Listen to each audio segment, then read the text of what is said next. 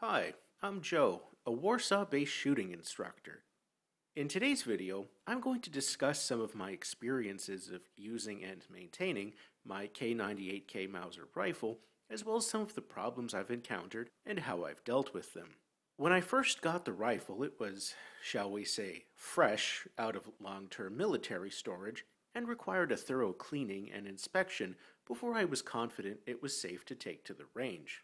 In this video, I'll take you through some of the work that was done to the rifle when it was reactivated, starting with how the stock was degreased from all the cosmoline and refinished with boiled linseed oil, and I'll also show you how to check the head spacing of the rifle.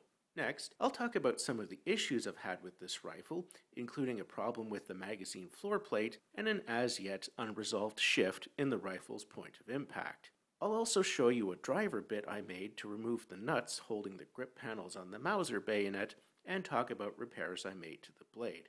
Finally, I'd also like to share some of my experiences with shooting some common brands of commercial ammunition, so stay tuned.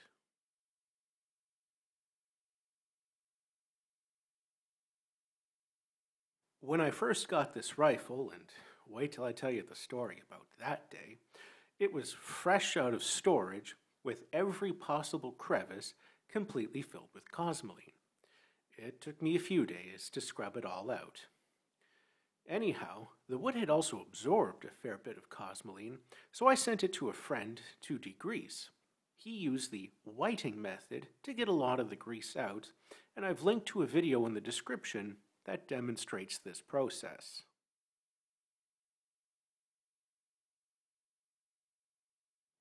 After the stock was degreased, it was treated with boiled linseed oil, and after its initial treatment, I try to oil the stock about once a year. Boiled linseed oil is an unusual substance and needs to be handled with care. It generates heat as it dries, so if you have any rags soaked in it, you need to take precautions to make sure that the rag does not spontaneously combust from the reaction of the oil. When applying the oil to the stock, place the smallest possible drop on the wood and spread it around with your finger. Be careful not to apply too much, as it won't dry afterwards. After coating, I let the stock dry for a day or so before reassembling the rifle.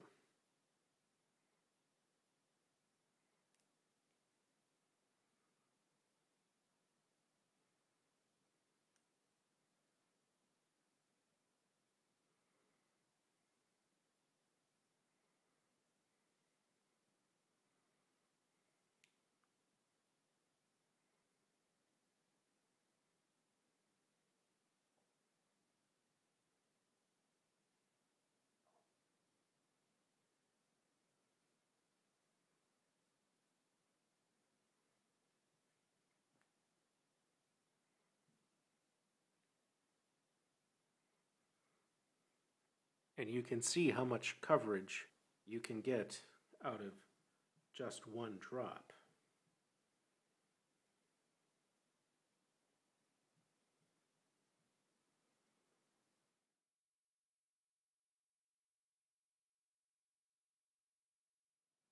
You should always check the head spacing on a newly acquired rifle.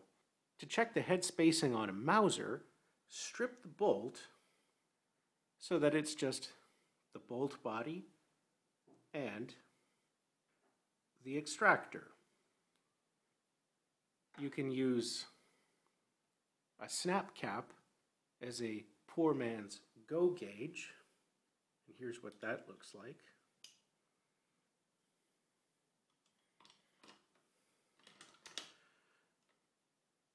The bolt closes with no force required.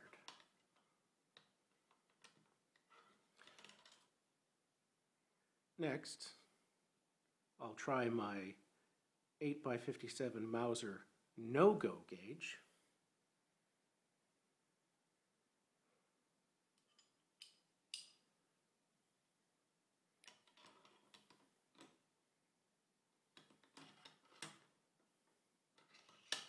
And this time, when I close the bolt,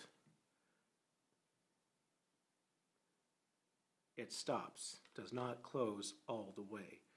Do not put any extra force on that bolt handle.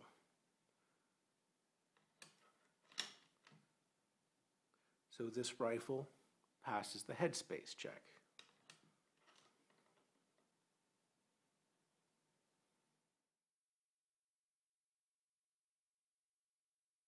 When I first got the rifle, the floor plate seemed to be jammed into the trigger guard. Judging by all the gouges in the trigger guard, this was not a new problem. After I was able to get it out, it wouldn't stay in place and would just pop out. Long story short, I discovered that the floor plate was slightly bowed by checking with the edge of a square.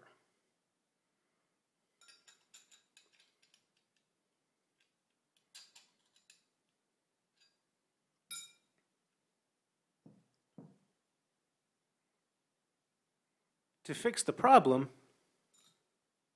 I simply straighten the floor plate by hand, and now it works perfectly.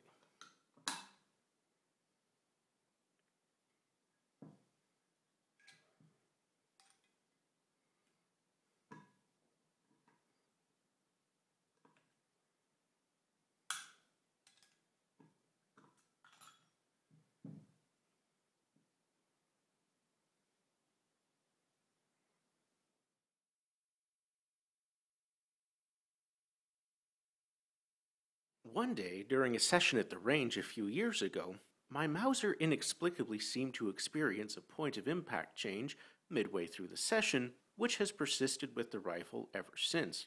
Here are some photos of my targets at 100 meters that day that show this shift. This change is visible even at 50 yards. When I first got the rifle, windage was dead center, but ever since this shift, it now consistently shoots high and to the right. The performance at 200 meters is just awful. It'll hit the guy next to the guy you're aiming at. While this is currently an unresolved problem that requires some additional testing on my part, now that I've been reunited with the rifle after 5 years, the leading theory is that something happened to the recoil lug in the stock.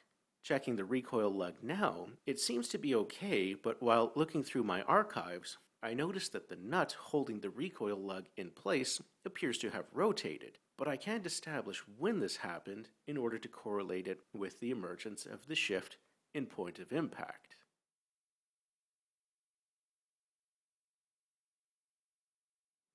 When I first got this bayonet, another graduate of the Yugoslav refurbishment program, made with parts from perhaps 100 different bayonets, the tip looked more like a flathead screwdriver. But I noticed these blades seemed to be made of softer or maybe just unhardened steel compared to what you find on typical knives, and so I was able to restore the point using just a regular file.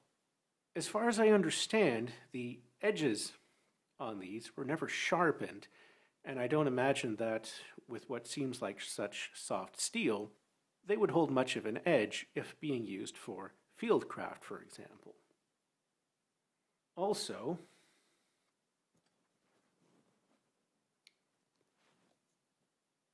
here's a driver bit I made out of a bolt to fit the nuts that hold the grip panels in place. And on the scabbard, I just have a replica bayonet frog.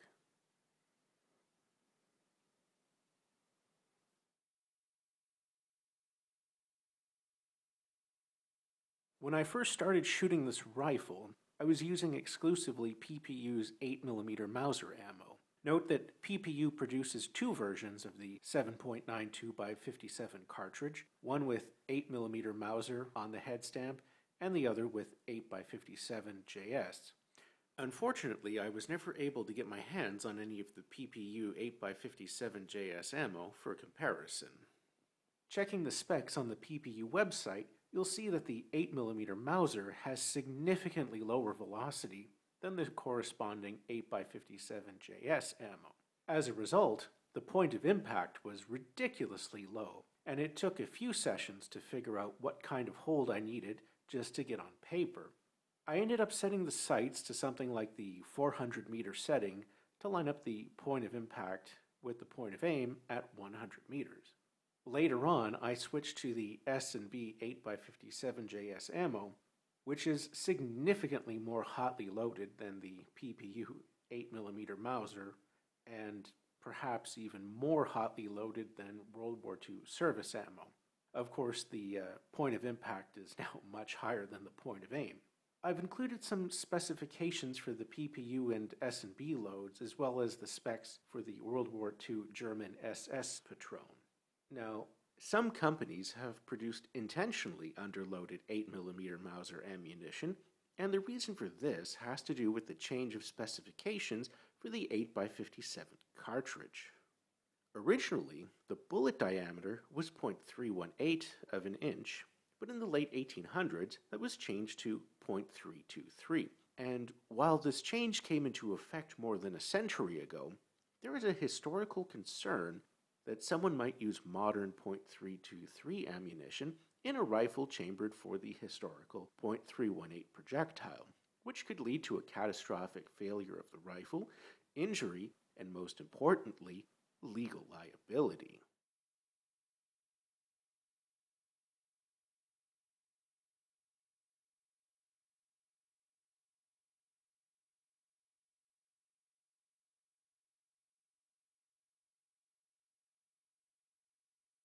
I hope that some of the information in this video will be of use in enjoying and keeping your own Mauser in service. In my next video, I'll give a short introduction to German and Yugoslav cleaning kits and slings, so be sure to like, share, and subscribe, check out my Mauser K98k M98 playlist, and follow me on Facebook at facebook.com/SurviveWithJoe.